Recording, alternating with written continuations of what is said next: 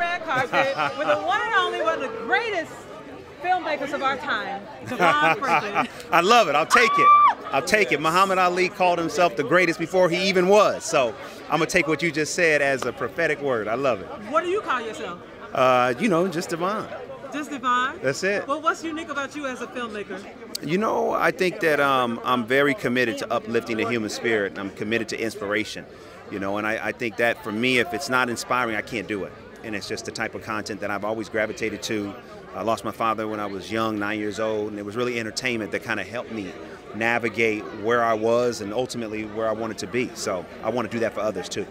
So why is it important for people to tune into your new show, Kingdom Business? We have all these shows debuting across all these streaming platforms. What makes this one unique, and why should everybody tune in? Oh my goodness, this show, the entertainment value, the drama, the music, the characters, the storyline, there's a murder mystery as well.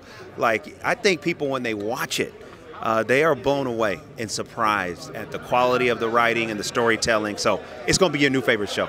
One of the things I love about this show is the whole idea of a stripper having a voice and gospel and drawing others. And we read about it in the Bible, the story of Hosea and Gomer. So why is it important for people who feel outcasted from the church to feel like they're a part of it? You know, because God is not a respecter of person, meaning like sometimes as people we play favorites depending on who somebody is and who we think someone may or may not be. And when you look at that, that's not how God operates. We're all God's children. We all have access to his love. We are all loved by him. And so this show really displays that, because sometimes we think because somebody does a certain thing that they're not in favor with God. That's just not true. And we wanted to show that there is a powerful voice even in someone who you may not think there is.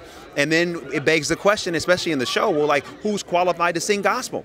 You know, and we really get into that and we talk about that as a way to challenge the viewer to not be so judgmental. I love it. I love it. Thank you so much. We're excited about your new book. We're excited about your upcoming projects. Thank you. Ladies and gentlemen, Devon Franklin. Right.